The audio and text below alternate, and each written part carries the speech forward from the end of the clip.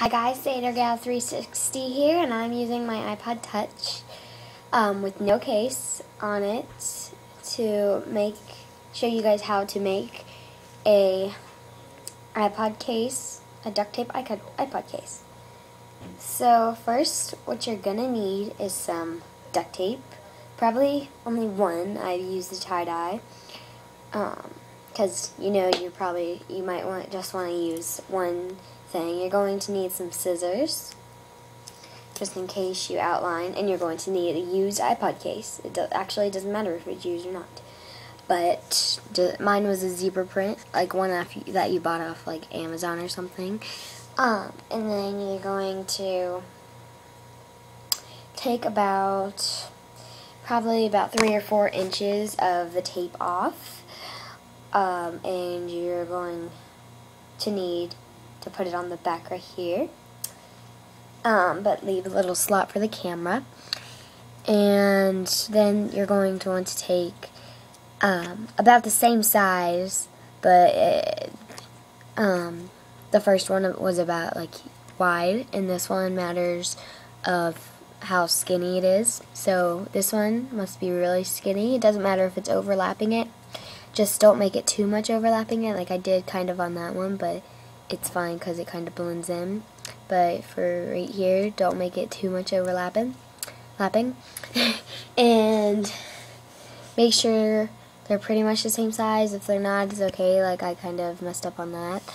Like it's higher than this one, but it's okay. And then you're going to want to take a piece of that, and you're going to put it over top of it so it looks like there's like going to be like, you know, like a thing right here. Like it looks like it's an actual case that you made yourself.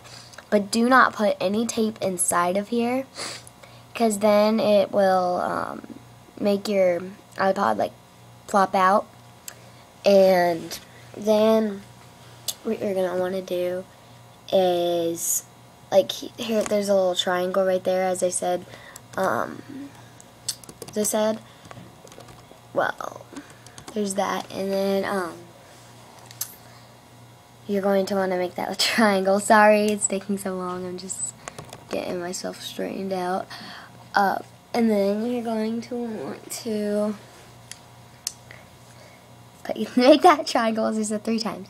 But okay, so do that, and then like right there. So if you make it like a little bit big, like I did right here, then you can do that. And if you want to, then you can take a piece of tape for the top part of your iPod, and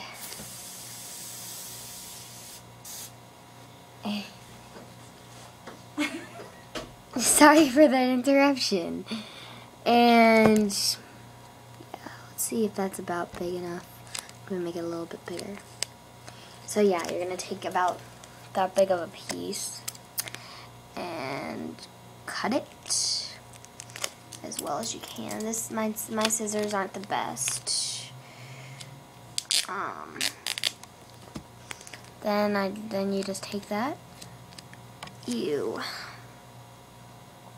Don't make this one too like overlapping the iPod either, because okay, sorry, let me just see if that works. See, my iPod popped out. Gosh, let me get it out now. Thank you. Okay, so yeah, it popped out. There, you want to cut right here, because I made it a little too big.